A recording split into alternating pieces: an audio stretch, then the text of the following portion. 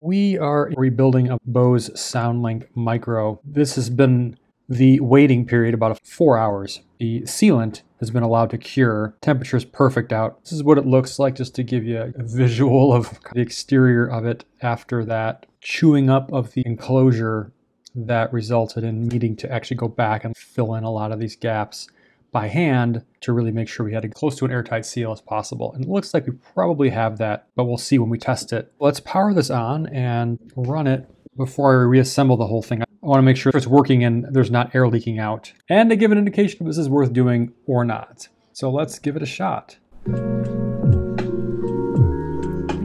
Oh, that's pretty good.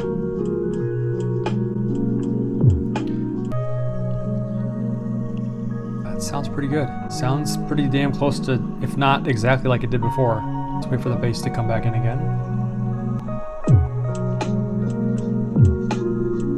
A little bit less of a bass response, but it might be that I need to put this back together completely so that it's sitting on something and not vibrating off the bottom passive radiator, which might make the bass sound less pronounced. Let's put it back together again. Taking the enclosure, I'm going to fit it around this.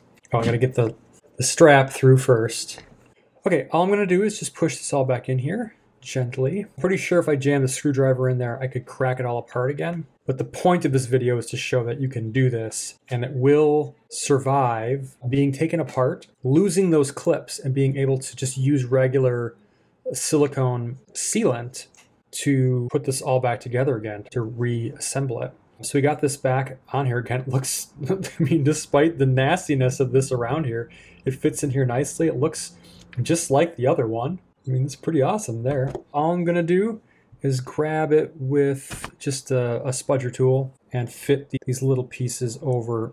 That's not the one I want. I want the other one. It's got the needle point, and fit it over this like that.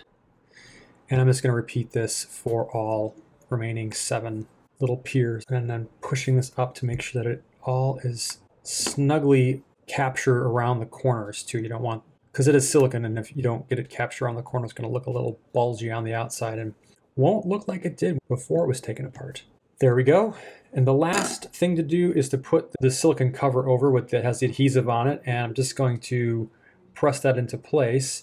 Oh, 2 popped out.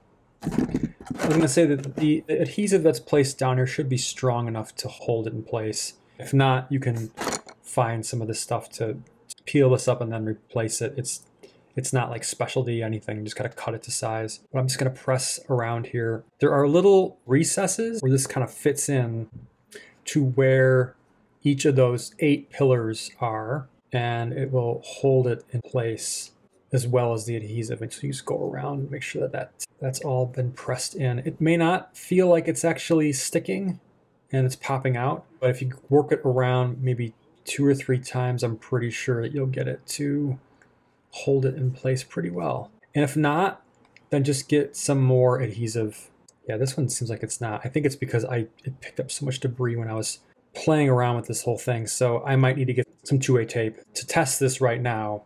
This will hold it in place while we do the test. It is kind of peeling back away from here. Let's listen to this one again now that it's been reassembled, and it's actually sitting now on top of the strap and these things that kind of hold it in place instead of it sitting directly on the passive radiator pushing air against the table. So let's take a listen.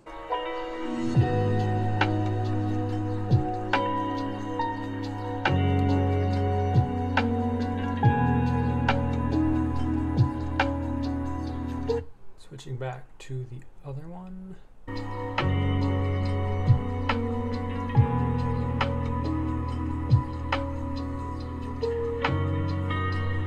I almost can't tell the difference. I mean, I know which one I took apart, so I might have a little bit of a bias and say this one's ever so slightly more muddy than this one, but it is back together. It is in one piece. But that's it. It's totally doable. You can replace the battery either with the module or the battery cell itself. And it seems like what I did with the sealant, which acts as an adhesive, can totally reseal this to the point where you're not going to get whistling or weird vibrations or poor sound quality as compared to one that has not been opened. What I'm going to do now is use this speaker primarily for about It's probably going to be 2 weeks, just to give it some time. And basically, this is just looking at these both 6 months later. I'll play some music through them. The mid and high frequency response really won't be bothered by what was done to the Soundlink micro. It's really going to be the bass response and the mid bass response, and to see if there's any kind of whistling or any of that that's going on. Before I get to that part, this has been 6 months since I made these modifications, and the speakers have been used moderately. These don't really leave the house, but they're moved around and they're used in the bathroom. So it's a really high humidity, damp environment with some temperature extremes. They haven't been dropped or anything like that. So I still stand by, after you make this modification, the speaker's going to become more delicate since all those clips were removed. But the sound quality, I have not been able to discern a difference between the two. I'm going to record this with the lavalier mic that I use. Actually, don't remember which one is which now, but I'm pretty sure it is this one. Nope. It's this one. Yes, if we'll pull off the back here, and obviously I haven't taped this thing down, nor have I really felt the need to do that, because it just kind of has stayed in place with the strap connected. If I remove this and pull this piece off, what I'll do is I'll just remove a couple of these loops.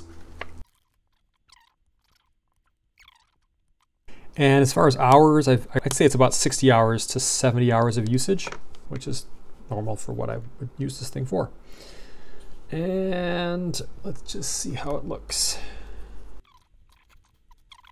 It's definitely, is it flexing a little bit? I don't think so. Let's see if I squeeze this, if it'll, no, I don't see it. Oh, I'm pushing on this. There's a metal grill here behind this foam, and I think I'm pushing on this and it's actually flexing. That's the part that's flexing. So I move over here. No, it's not moving at all. Okay, cool. So that means that the material, this Dynaflex 230, which is just whatever I had, it wasn't something that I had picked specifically for this. It does provide a pretty good seal for this. I do see a couple spots where it might have been good to add a little bit more sealant, but it doesn't really matter because I don't notice any whistling or any kind of sound degradation. So let's back out here again, put this one back together so that they both look as close to identical as possible. So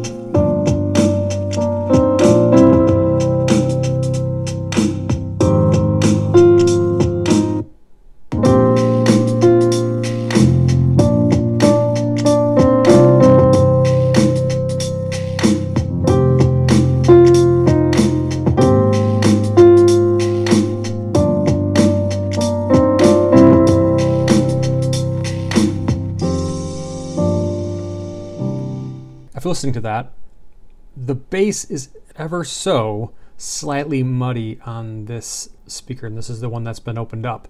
It's barely perceptible, and I would wonder if you listen to that without me saying anything, if you'd even notice it.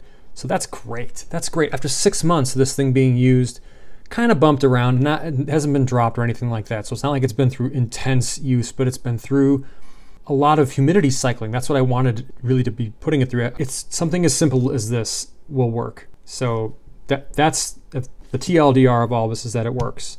It does modify the sound profile a little bit.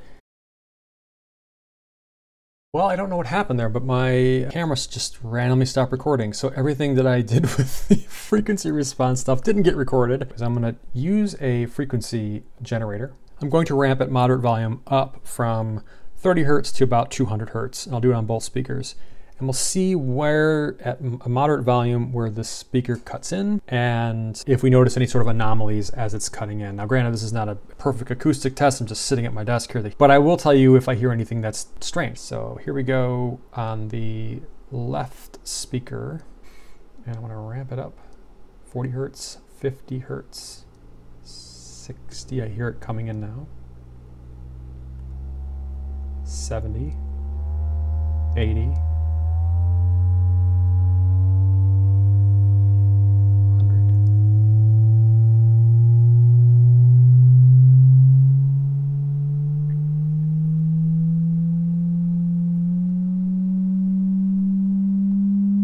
200. Cool. So now let's switch it over to the other speaker that's not been touched. 40. Ooh.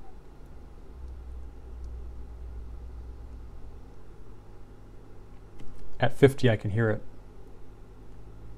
very, very quietly. 60. 70. 80. 100.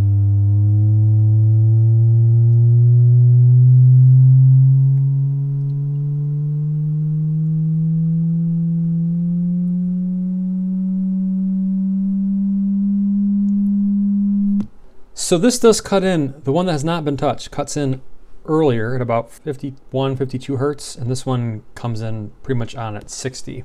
So I do feel like the modification of the, well, obviously removing all of the clips in it to get inside, putting the elastomer sealant on it, that has caused it to have a different resonant frequency for the enclosure. And perhaps that's occurring at a much lower frequency, and at that lower frequency you have the enclosure perhaps moving in a destructive interference pattern where it's actually causing it to just, you don't hear it. If that is of a concern to you and you're like, oh, I don't know if I want to do this now because of that slight change in the bass response, one thing you could do, even though it's kind of a one-way trip, is to, instead of using the sealant first, you might consider using a plastic cement.